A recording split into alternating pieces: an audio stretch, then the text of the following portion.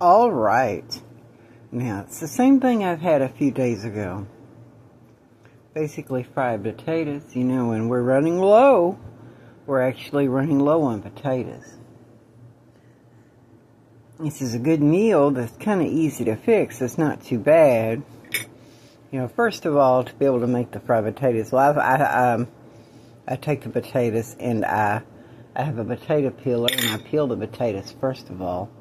After I peel these potatoes, I've got the grease hot in the skillet or the vegetable oil, and I put it in this, you know, slice them up and put them in and just let them cook. I kind of turn it down low and cook it on low because they got to get tender on the inside, you know, so that's what's important. And cook them on low until they get tender, maybe 20 minutes or so. We got a can, and these are always good. I personally like the Glory brand pre-seasoned greens, you know. They got little pieces of ham in these greens, and so mixed greens. So that's really, really good there. Okay, and the fried cornbread, you know, I have a little iron skillet.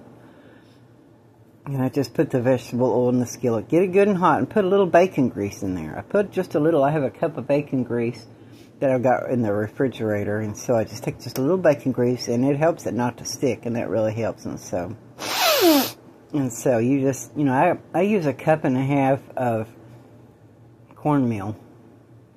And I mix it with an egg and some milk until it turns into a batter consistency. And I get it good and hot. And I just take a spoon and I spoon it in there into little cakes, you know. And it doesn't take long at all when the skillet is really hot for you to be able to flip it over. You know, and just to turn it over, it's easy to do. So, and you just whip and run them right through there and stuff like that. And it really, and it's a nice, easy meal. And it's something you know how to cook that is very unique, you know. So, we'll see you on the next one. Bye-bye.